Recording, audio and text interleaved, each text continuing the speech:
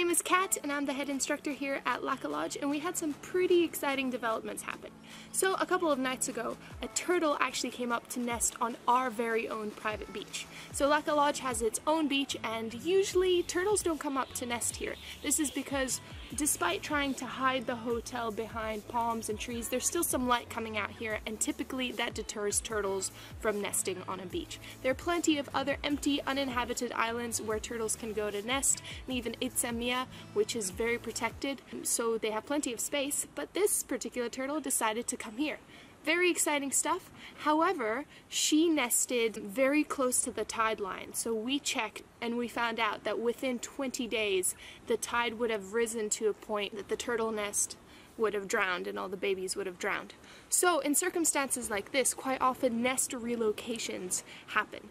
So when I was in Monrepos Conservation Park in Australia, I saw one of these events take place, and what they do is they very carefully dig up the site once the turtle has left into the ocean, measure the depths of the nest, and then recreate the nest further up in the dunes to protect it from tourists as well as other potential threats like the ocean.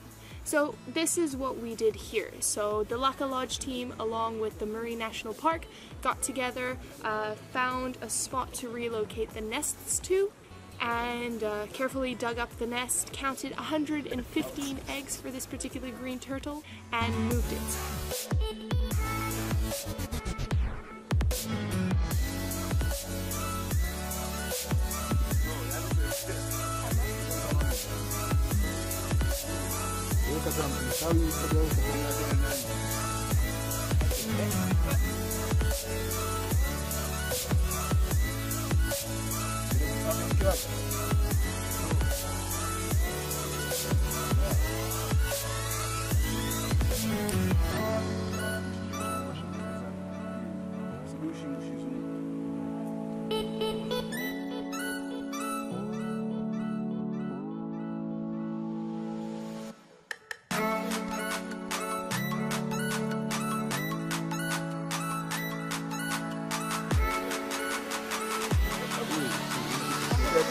Pusir bunda.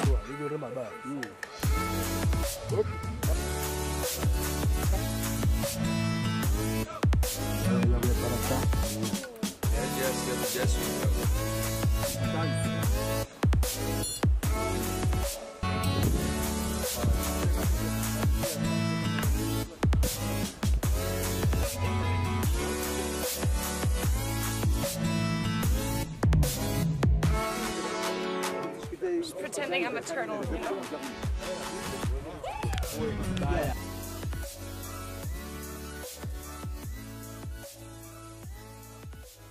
So now we're just waiting the 60 days of incubation to see the little babies emerge.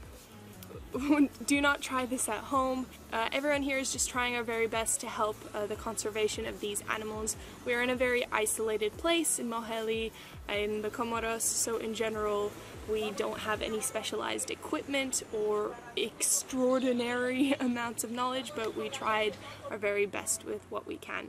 We're always looking forward to learning more, and this was just kind of out of the blue situation where the turtle did decide to pick our beach to nest on.